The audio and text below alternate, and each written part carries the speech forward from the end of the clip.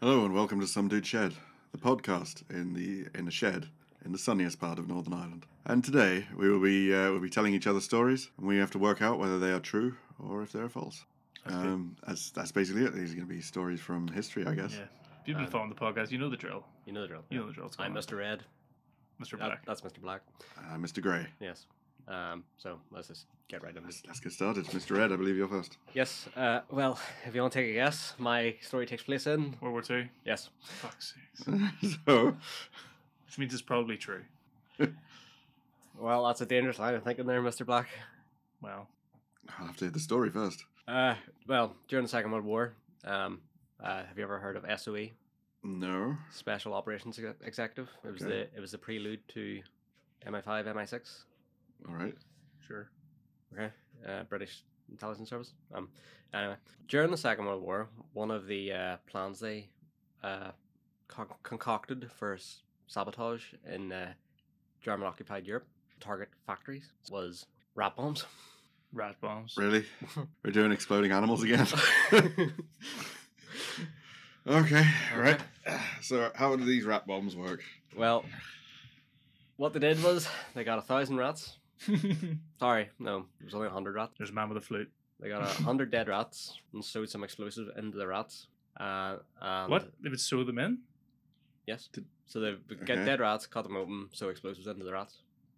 Dead ones? I think they were already pre-dead, yes. Right. But anyway, the idea was they would give them to resistance operatives or local operatives or whatever, and they would leave them in factories near boilers, whether in the factories or other places that had boilers. Just the assumption would be, well, if a worker came along, found a dead rat on the ground, they would just pick up the rat with a shovel or something and just throw it straight into the boiler. Obviously the explosives would go off in the boiler at some point, and since it's in the boiler, it would cause a massive explosion and a lot of damage and slow down production. When you say the boiler, they're not tossing it into the water, they're tossing it into a fire, so like a furnace. Yes, right? a big furnace. Sorry. Yeah, okay. Yes, you're right. The furnace. Right. So say you're in a tank factory, you're just this German worker in a tank factory, and they have a furnace heating up, I don't know, molten metal to create a plate or something for the side of a tank. You're working away, and then you're going on your lunch. You're walking along, and you're like, oh, there's a dead rat on the ground. Gotta clean that up. Pick it up, throw it in the furnace. Could be less than a minute later, boom, and then you've having a massive explosion inside a tank factory. And how are they going to deliver these dead rats? Well, they would be dropped off to local resistance, or they would have maybe their own operative in the Oh, way. you can't just say dropped off to local resistance. How are they going to deliver the rats to the factories? Well, if you let me finish. Okay. Well, they dropped them off to local resistance, and then they would break into the factory, or maybe they even worked in the factory, and they would just drop the rat near the furnace, and it just looks like a dead rat.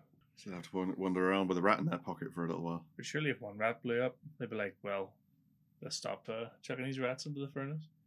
Was this something that was, you said it was concocted? Was it ever implemented? No, they did, as I said, they did do it with 100 rats, but they were caught. The shipment was caught by the German, so it never actually made it into the hands of operatives that would use it. And then after the Germans caught that shipment, they actually did conduct a search of all major factories and to find if there had been any rats left near furnaces or anything vital. And yeah, they didn't find anything. So this is the first shipment, and they caught it. How big would And an then after- explosion be from a rat? After they caught it, SOE gave up on the plan because obviously the Germans knew that. Well, obviously they're just going to tell their workers not to throw rats into furnaces or anything that could explode. But then it was implemented, but it just didn't work. Yes. Like they did it once. So Yes, it was so something the plan was dropped out of it. How much explosive could you fit into a rat? Imagine just about a stick of dynamite or something. Yeah, surely that would be like, would you say the size of a grenade? Something similar. Most of a grenade is just the shell.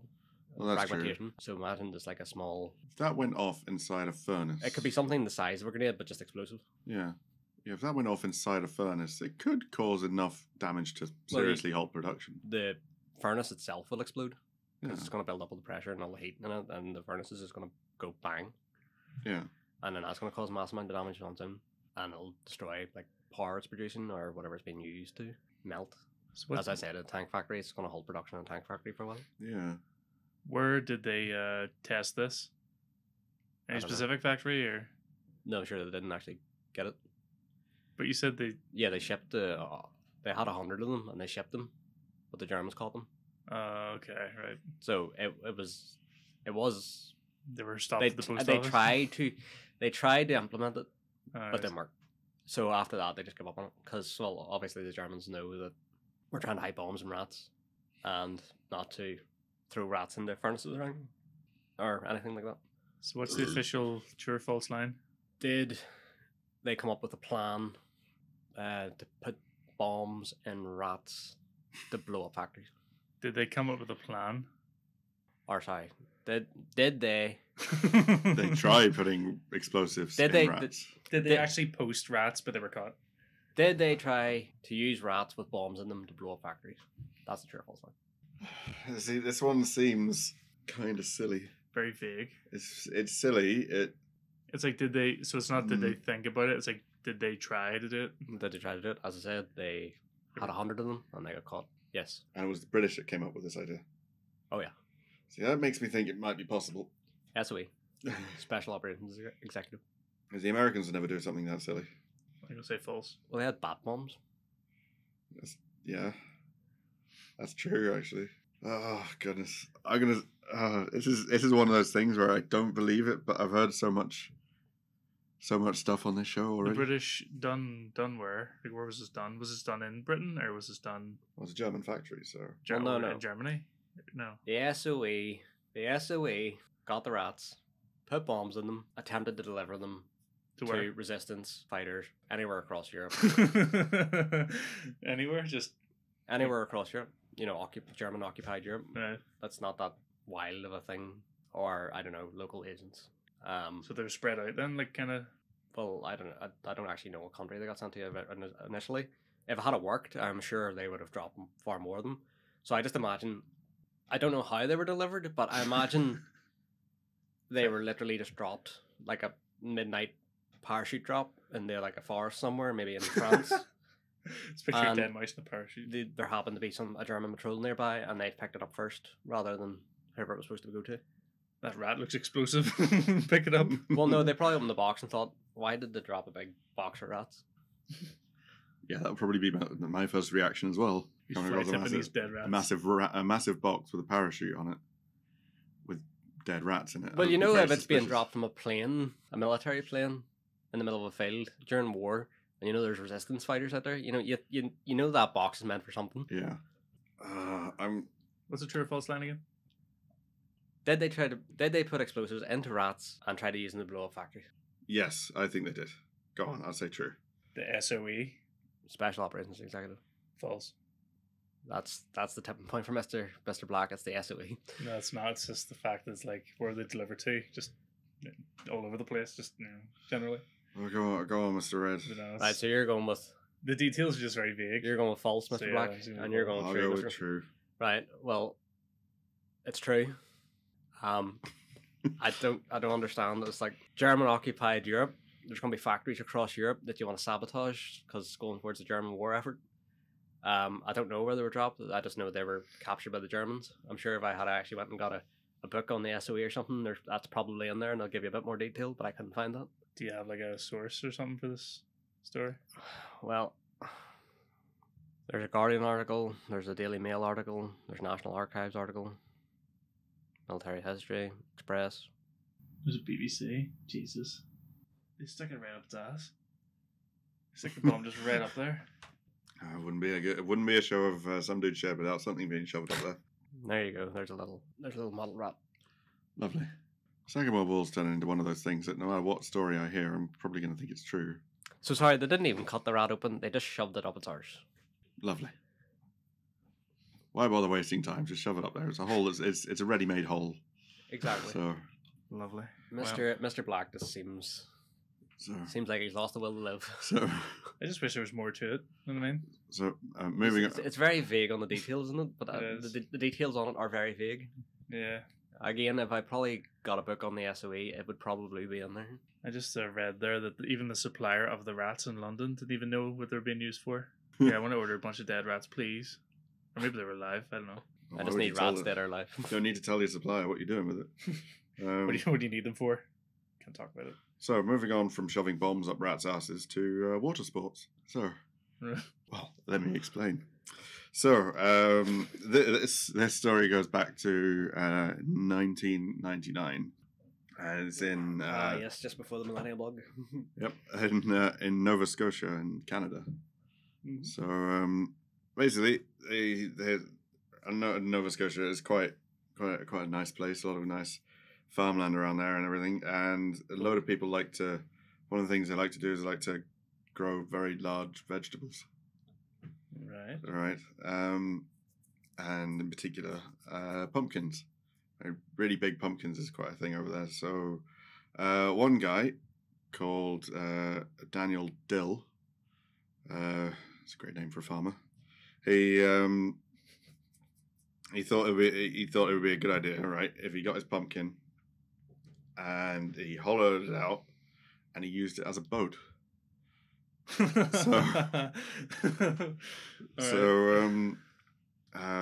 big was this pumpkin? It's really quite large. I mean, it's big enough to be a boat. So it's. I want to say that big, but that's not very good for a podcast. Would it be fair?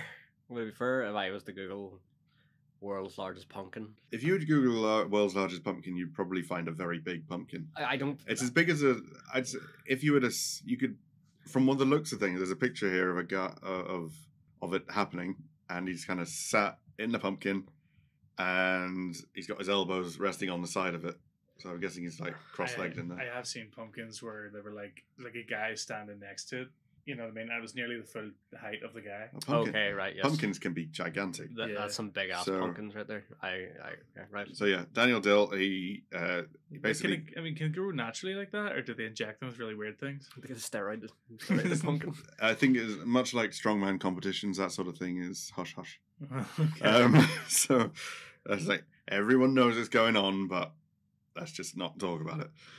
Miracle Grow. But yeah, anyway, so he has this massive pumpkin. Turns out it. I just want to, after looking at the giant pumpkins, I just want to say true. I was going to say true anyway. I already made my mind up. Oh. Yeah, just giant pumpkins.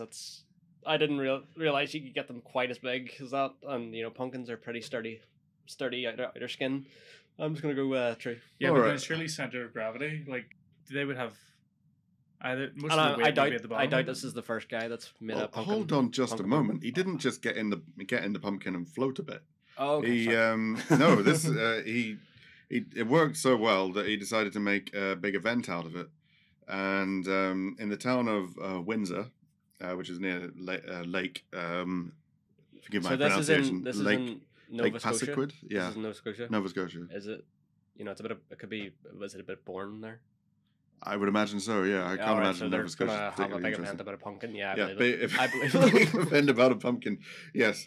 So it turned. It wasn't just an event for him. He turned it into a big race. So there's the Windsor Pumpkin Regatta, which has been held in the town of Windsor in Nova Scotia on Lake Passaiquoddy, for a good few years now, since 1999. Oh, this is a common. It's a boat race with pumpkins. Oh. So that must be a really surreal thing to watch. There are more details about these races. There are 3 classes. To go in. They're all pumpkins. Small, medium, big. No. It's 3 classes are paddling. So like with a canoe row thing. Oh my god, there's gonna be a motor pumpkin. Yeah, you're not gonna say. There's gonna be a motor pumpkin. There's a motor class. Fuck me. So you put an outboard motor on your pumpkin, and then there's a picture that says. And then there's not much detail. There's not much detail on this one, but the last class is experimental. What? Helicopter pumpkin. So I guess they just like lasso a dolphin or something and use it like a chariot. Which is a wonderful idea. Canada. Yeah, it's quite notable and it's got quite a following. There were in 2008 there were 60 entries for the regatta or for the big boat race event. Wow. With 10,000 spectators. Oh my! I wonder if anyone's ever made a submarine with a pumpkin. Probably not. They float really well. Be a really good way to smuggle them, giant pumpkins. Like, are the police really going to check the entire pumpkin? Well, I'm pretty sure they'd be curious by the giant pumpkin. They'd be like, fuck me, look at the size of that thing. Let's have a look at it. Yeah, but this seems like a good way to hide it in plain sight. You'd be like, this is a competition entry. Stay back from the pumpkin, and like, oh sir, that's such an impressive pumpkin. Yes, where's the competition? And it's like, it's here, and I'm like, oh, that's good, very very nice pumpkin, sir. Thank you. Continue on with your day. Well, we don't know how extensive security is. They might have pit inspections and Pumpkin inspections. yeah, you know what I mean. So I'm just gonna say true. the race is 800 meters from start to finish, True. and everybody paints up their pumpkins with all, like racing colors and everything. Like, True. you're just saying true. It's like the Red Bull soapbox race, except just Yeah. pumpkins. Grow your vehicle. Grow your own vehicle. I picture in Nova Scotia that's really boring, so might as well. I mean, you've people like chasing a wheel down a hill. Oh, that's the crazy world of England, though. Is it England? Yeah, Happens. that's the cheese rolling. That's England. So Well, you know what? I'm gonna And then there's competitions in France about how often you can cheat on your wife. I don't think that's a thing, but it wouldn't surprise me. It's the French. True. Yeah, I'm gonna say true. True. all right, well, guys, I can tell you, you're both right. It is true. It is true. There is an annual pumpkin regatta in the town of Windsor in Nova Scotia. Are the YouTube videos in this? Yes, I will need to look this up later. we'll have to look that up later. Surely there's some comical ones where the pumpkin either breaks apart or rolls over. Yeah.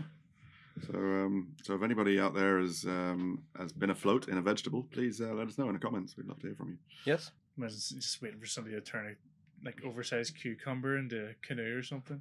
Well, I don't know. Could you make a good? No, cucumber couldn't be big enough. Well, I didn't think a fucking pumpkin could be big enough, but Well, I mean, if you can grow them big enough, like the way a pumpkin, you have a normal sized pumpkin, but if you can grow them to that size, surely you can grow any vegetable to that Oh, size. so you think, okay, so size not being a limit, what vegetable would you pick For what? for a boat? For probably a banana. yeah, but a pumpkin has a nice natural ridge formation to it. But a banana looks like a boat. nice you know what I mean? smooth skin. No, problem with a banana And is it's waxy skin, so yeah, it's not going to leak. It's not. Yeah, it's but not whenever solid you though. It's yeah, soft. whenever you hollow out the banana, it's gonna be soggy skin. I was thinking like a pepper. A pepper would be pretty good because they're pretty hollow already. If you had a Be a gigantic bit pepper, spicy to sit in, like I'm not a chili pepper.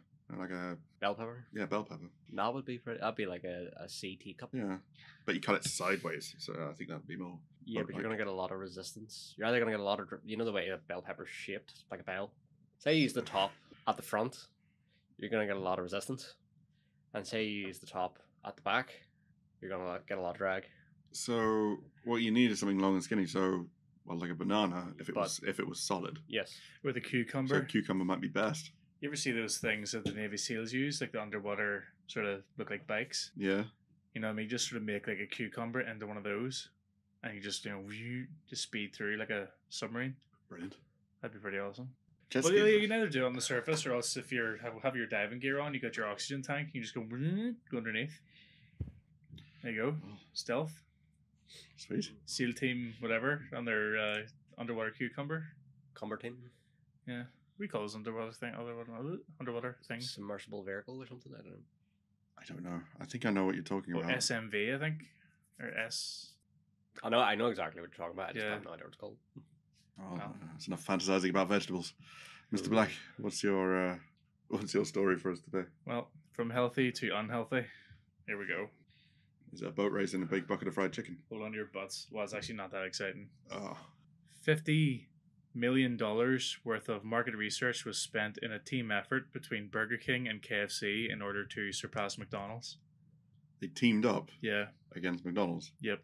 It's a worthy cause. Yep. Because, they're just sick of their, the fact that they're just the leaders. And you'll find out why.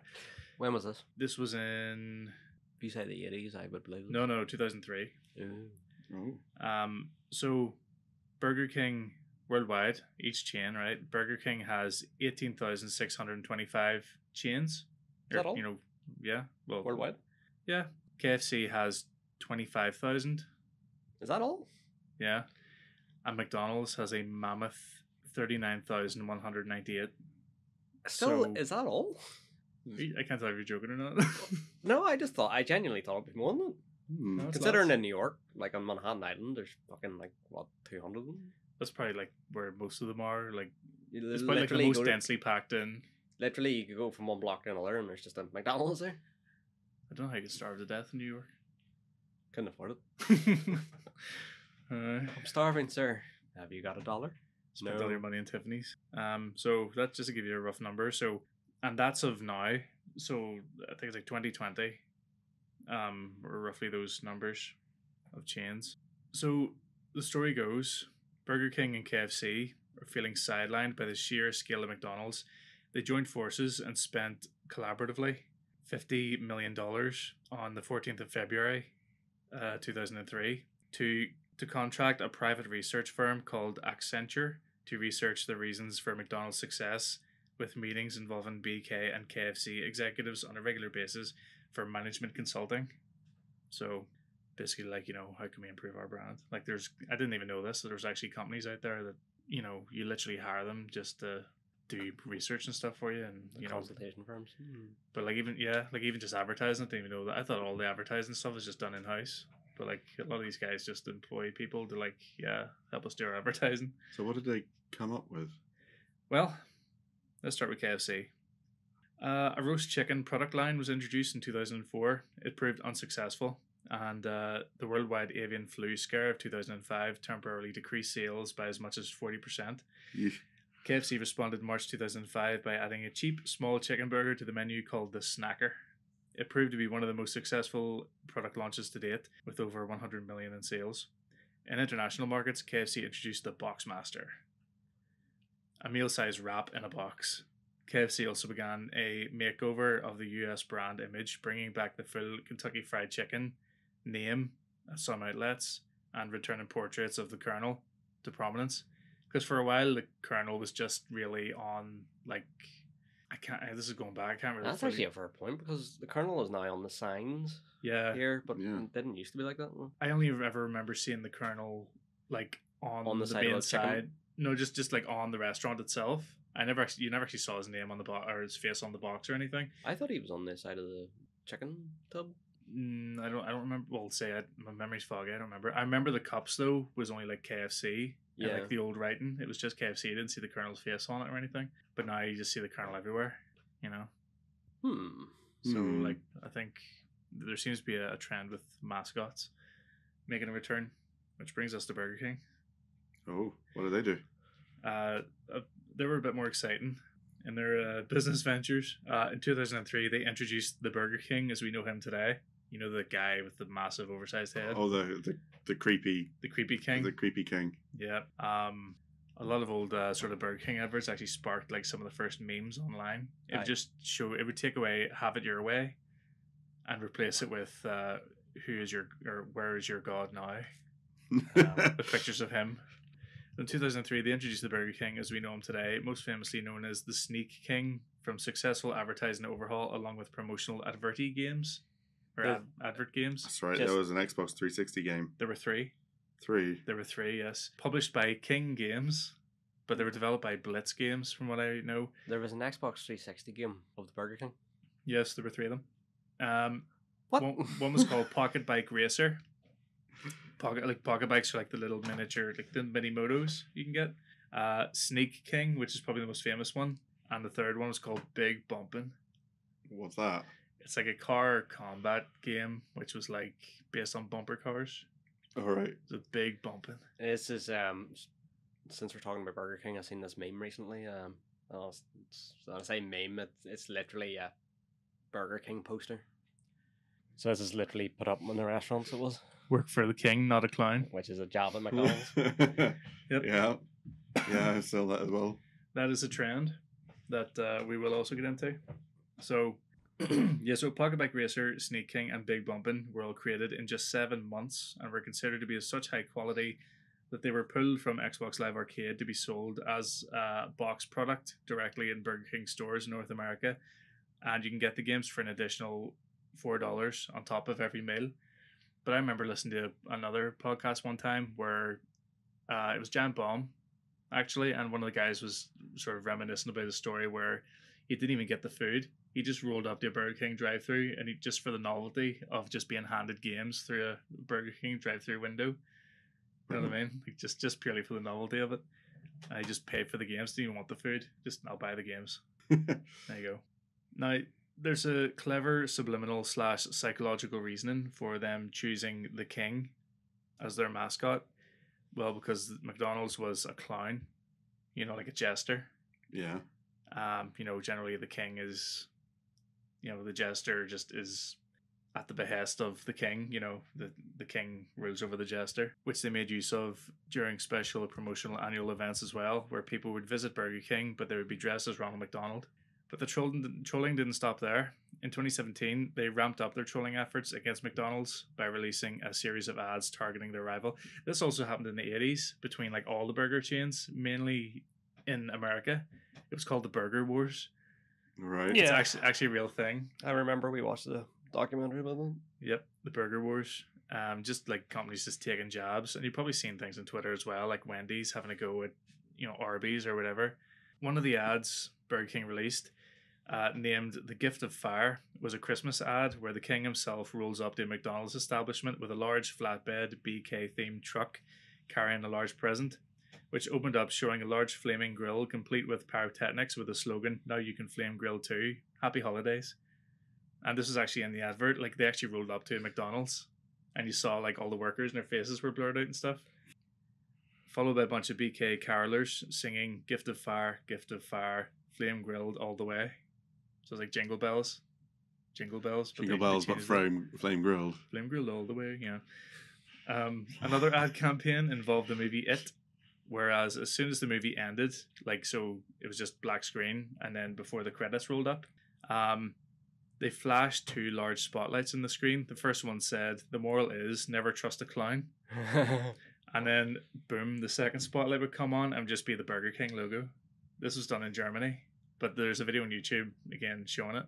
Amazing. But sometimes BK take their trolling a little bit too far, as they came under fire in March 2021 when they tweeted, "Women belong in the kitchen." It's controversial. This is a Threaded tweet which went on to explain that only 20% of their chefs were women, and they wanted to hire more women chefs to even the ratio, but people jumped on the outrage bandwagon straight away because they obviously hate women. Because it's Twitter. Yeah, well, they obviously hate women. Mm. So there we go. True or false? What is the statement we're saying? I True or guess false? that KFC McDonald's and KFC. No, sorry. KFC and Burger King. Burger worked King, together. KFC spent $50 million cooperatively to try and take down McDonald's In 2003. in 2003. Yes. Well, I know the Burger King did all those things. Like, Burger King has been having jobs at McDonald's for years. Mm. I think they're bringing back the Burger Wars in a way, but then I don't know whether it's just because they have like the least amount of chains out of those 3, the big 3. The thing is, it's all the stuff you were describing has happened. Yeah. But did they work together with KFC? Yeah, that's what we're trying to analyze. Yeah. Well, did they spend $50 million to work together? Yeah, on consult with a consultancy firm. That's the true or false question, isn't it? Mm. Because all the advertising overhaul came. But what I don't understand is why work together if they're just going to a third party. What do you mean? They don't need to work together. Well, they don't need to, sure, but I think the thinking was they just put their money together and just go for one mad. Because the ultimate goal was to try and sideline McDonald's. Because, go by those numbers, it wasn't double, but it was nearly double. Would it be fair to say that? In fact, is that more? McDonald's, it was 39,000, I said, wasn't it? So Yeah, 39,000. I mean, quick math here. What were the numbers again? 39,000. 39,000 for McDonald's. I'm just rounding it up. Say 19,000 for Burger King. 25,000 for KFC. So does that mean McDonald's still has more than both of them? No. No. Just under. Just under? So it's 39,000, 25,000, and 18,000. 18,000. No, they would be like 4,000 short. 4,000? Yeah. Oh yeah, quick math.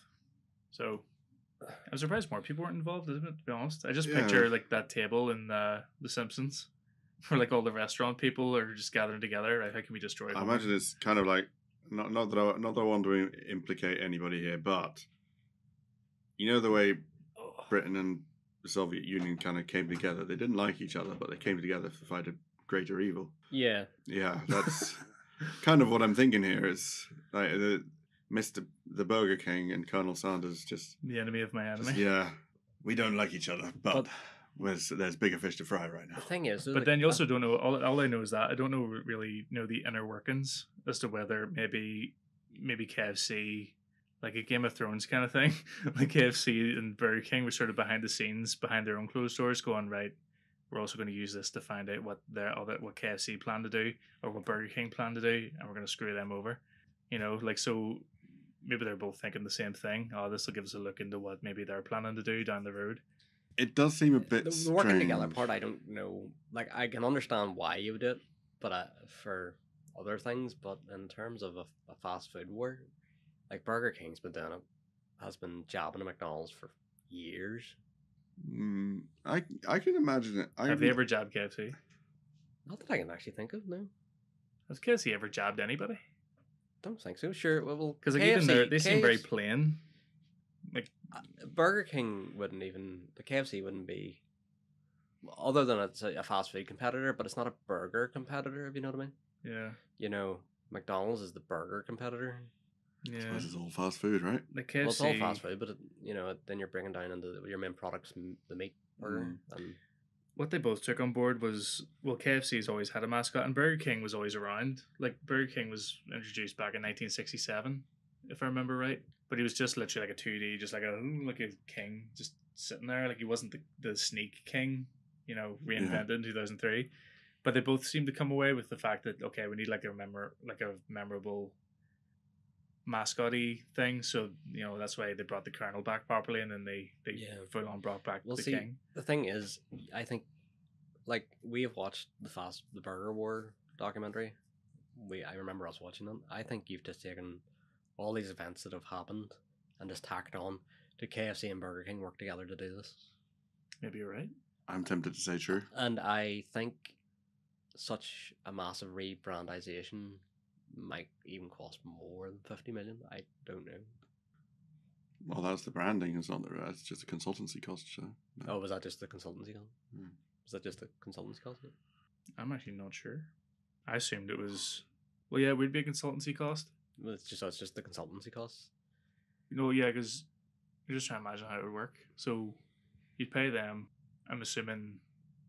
Well, you'd pay them to generate the ideas and look at the data, and then you would just implement their ideas, but you'd have to pay Yeah. that separately yourself. Because they published and made the games and stuff. Yeah, well, And that was a good few years later as well, after the King Yeah, made so- prominence. So so they paid 50 million for the consultancy firm. Yeah. Just- okay. Right. Well, that's a believable figure. Did they work together? I can see why they work together, but at the same point, I don't know why they would, especially considering Burger King's been fighting the good fight a long time. well, see, they didn't. I don't think they actually worked together, but they both cooperatively spent. They put halfers in each to go to the consultancy firm. Yeah, but then if they're doing that, they might as well coordinate what they're doing.